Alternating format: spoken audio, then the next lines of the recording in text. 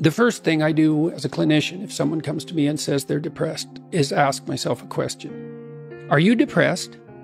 Or do you have a terrible life? Now, maybe you're not depressed. You just have a terrible life. What does that look like? You have no relationship. Your family's a mess. You've got no friends. You've got no plan. You've got no job. You use your time outside of work not only badly, but destructively.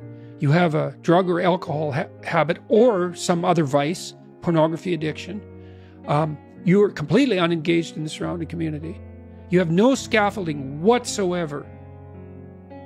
Like you scale back the dragon till you find one that's conquerable, that moves you forward. There's a rubric for life.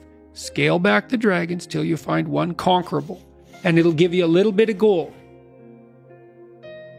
You can't make yourself interested in something.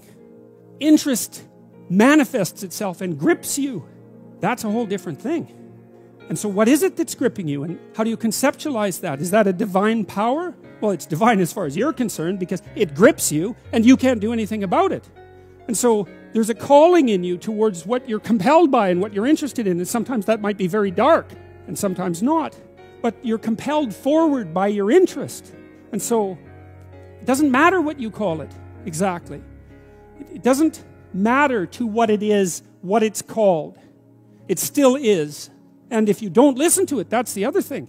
If you don't listen to it, and I've been a clinician and talked to enough people now, as old as I am, to know this absolutely. If you do not listen to that thing that beckons you forward, you will pay for it like you cannot possibly imagine. You'll have everything that's terrible about life in your life and nothing about it that's good. And worse, you'll know that it was your fault and that you squandered what you could have had. So this is not only a calling forth, but a warning. You're somewhere and it's not good enough. Right? That's the eternal human predicament.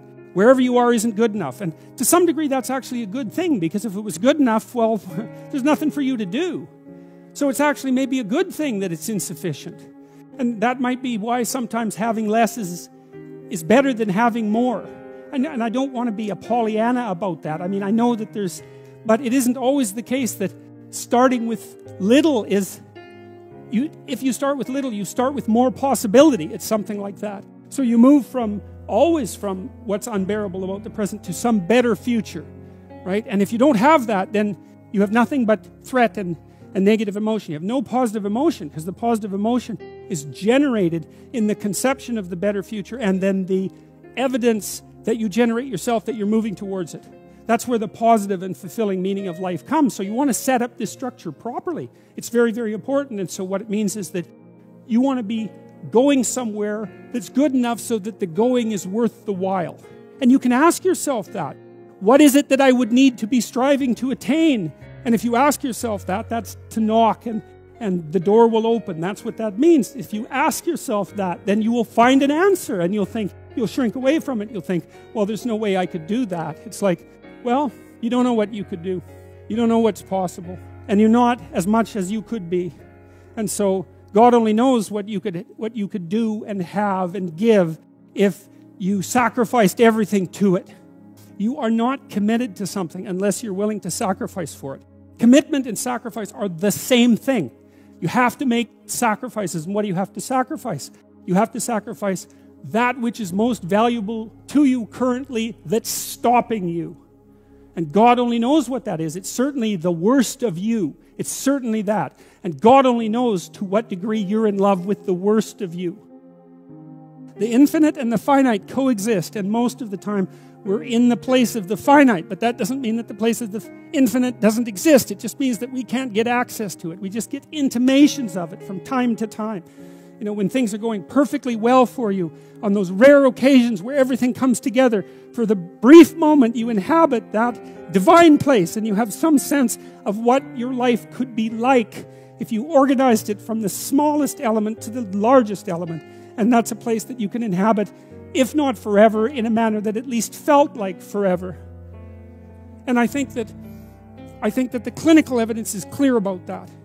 Because one of the things that we do know is that if you take people who are confronting terrible things and shrinking from them, and you teach them how to structure their behavior so that they can advance with courage.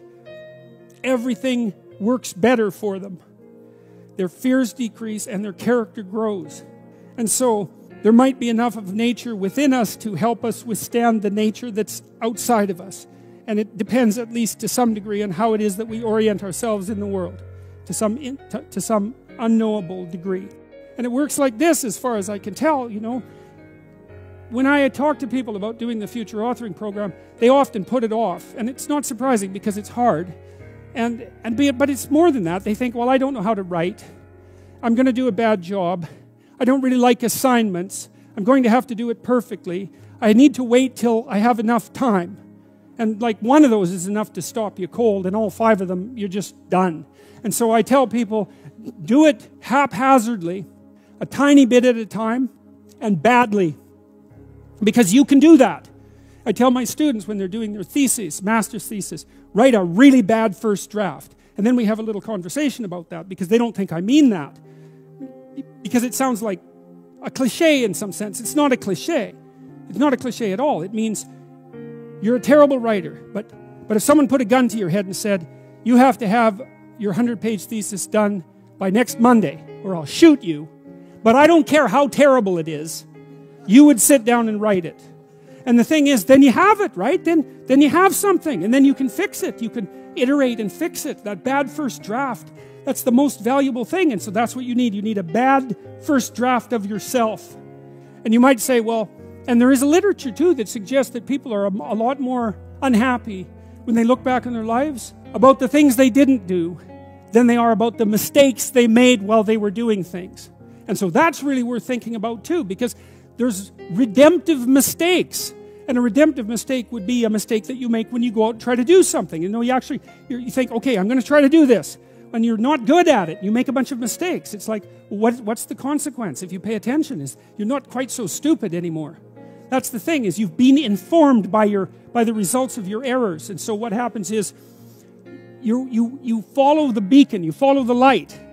And you're blind, so you don't know where the light is. It's dimly apprehended only, and you're afraid to follow it. But you decide to take some stumbling steps towards it. And as you take stumbling steps towards it, you become illuminated and enlightened and informed. What happens then is the star moves. You move 10 feet towards it, and you think, no, that's not right. I didn't get it right. It isn't there. It's actually there. And so then you see it somewhere else, and you shift yourself slightly, and you move forward. And that's what happens, is that you continue as you change. The thing that guides you forward moves. It's not a permanent thing. You move towards it, it moves away. It guides you forward. And so you say, well, is what I'm aiming at paradise itself? And the answer to that is no, because what do you know? You couldn't see paradise if it was right in front of you, but you might get a glimmer of it. And so you move towards it, and you grow. And then the next time you open your eyes, you see a little bit more clearly. And that's what happens, is that just happens over and over, right? It keeps moving. I hit a wall, my God, and then I had to die a little bit, and I barely got back up. It's a phoenix transformation at each turn, and it's painful. But the thing is that even though you've traveled 20 miles, let's say, on that road, and you've only moved 3 miles forward, you've moved 3 miles forward instead of falling backwards, because that's the thing too, is that if you stand still, you fall backwards. You cannot stand still, because the world moves away from you if you stand still. And there's no stasis, there's only backwards. And so if you're not moving forwards, then you're moving backwards. And that's more of the underlying truth of the Matthew principle. To those who have everything, more will be given. From those who have nothing, everything will be taken. It's a warning. Do not stay in one place. And maybe you end up oriented at least reasonably properly. As you stumble forward, you illuminate and inform yourself. And perhaps that's partly because the world is made of information. And if you encounter it and tangle with it, then it informs you. And then you become informed, and then you're information, and then you're ready.